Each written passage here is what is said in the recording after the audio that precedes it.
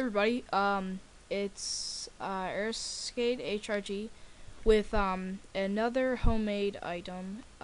This one is a red dot sight, as you can see right here. It works pretty good. Haven't really tried it outside yet. It's night, and this is the first time I just finished it not too long ago. And so, anyways, the parts that are in it are inside here are two AA batteries, connected to a LED light, which you can get at Radio Shack. Most of the stuff you can get at Radio Shack. There's also a switch right here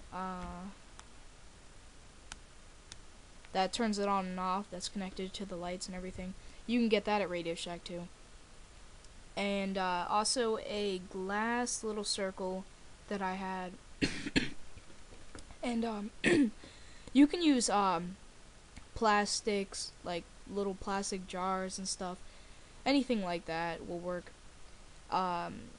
And when you're making your hole, you just put the light back here, and then you put something thick, because if it's something light, like a piece of paper like I have on top of the metal, then it's just gonna go right through. All the light's gonna go right through, and you're gonna have a lot of glare. You're not really gonna have a light like a red dot. And basically what it's in is just a little card case, like aluminum card case that I cut up, and I just made it into like a rectangular bowl.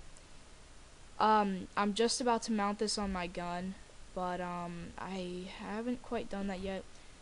I'm probably gonna hot glue it on, and next week you're probably gonna be seeing a video of a game that I'm having in the woods. So be sure to check that out and look at my mods for my AK-74U. See you later.